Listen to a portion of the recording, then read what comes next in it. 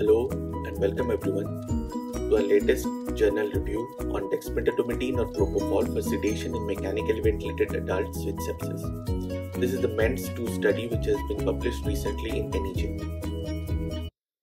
So, in basic and translational studies have shown that among the recommended sedatives, dexmedetomidine has anti-inflammatory and bacterial clearance properties that are superior to those of GABA agonist. It also reduces neuronal apoptosis and promotes a biomimetic sleep, all of which improve the clinical outcome. These were the studies which were published around 2007 and 8. For the first one is dexmedetomidine versus midazolam for sedation in critically ill patients. This was published in JAMA. They concluded that there was no difference between dexmedetomidine and midazolam in time at targeted sedation levels in mechanically ventilated patients, and at comparable sedation doses, dexmedetomidine treated patients spent less time on mechanical ventilator, experienced less delirium, and developed less tachycardia. And the most notable adverse effect in dexmedetomidine was bradycardia. So overall, we found benefit of using dexmedetomidine in critically ill patients. The second was dexmedetomidine versus LORA. This was again the MENDS, the first trial. It was published in JAMA. It showed that in mechanically ventilated patients, the use of dexmedetomidine resulted in more days alive without delirium and coma. So it was found superior to lorazepam. So based on these two studies, they produced the MENDS2 trial. The MENDS2 means maximizing the efficacy of sedation and reducing neurological dysfunction and mortality in septic patients with acute respiratory failure. To test whether dexmedetomidine led to better short-term and long-term outcomes in comparison to propofol. So this time the comparison was done with propofol to find the benefit over it in patients who had sepsis. Coming first to the method, it was a double-blind, randomized control trial conducted in 13 medical centers in the United States. The inclusion criteria were adults who were sequentially admitted to medical or surgical ICU with a suspected or known infection and requiring mechanical ventilation, resulting in a need for continuous sedation. The exclusion criteria: severe cognitive impairment, pregnant or breastfeeding, blind, deaf, or who is unable to understand the approved languages, second degree or third degree heart block or persistent bradycardia, allergy to any of the study drugs, indication for benzodiazepine for any other causes, neuromuscular blockade for more than 48 hours, moribund state, or patient who had received mechanical ventilation for more than 96 hours before meeting all the inclusion criteria. The trial intervention and measurements. Dexmedetomidine at 5 microgram per milliliter and propofol 10 milligram per milliliter in identical intravenous fluid bags covered with opaque plastic was administered in units of milliliters per hour to maintain the steady masking. This was continued for day 14 or extubation or death. If the patient was extubated and reintubated, then the study medication was continued. The trial drug was permanently discontinued if the patient had persistent symptomatic bradycardia, new onset second or third degree heart block, serious allergic reaction, or suspected propofol related infusion syndrome. The trial endpoints. The primary efficacy and endpoint was the number of calendar days alive without delirium or coma during the 14-day intervention period. The secondary efficacy endpoints were ventilator-free days at day 28, death at day 90, and global cognition at 6 months using the age-adjusted TICS total score. So if we see how the patients were recruited, total 4,840 patients were eligible, out of which 4,402 were excluded. This is a very large amount of exclusion. Almost 90% of the patients were excluded. So out of this, only 438 could be enrolled. 6 were ineligible again. So 432 were randomized, 216 in each group.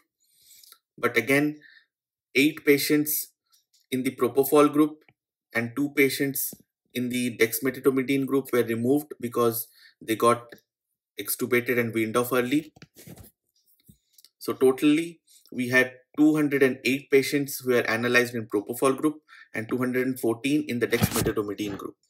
If we look at long-term follow-up at 6 months, 101 were analyzed in the Propofol group and 108 in the Dexmedetomidine group.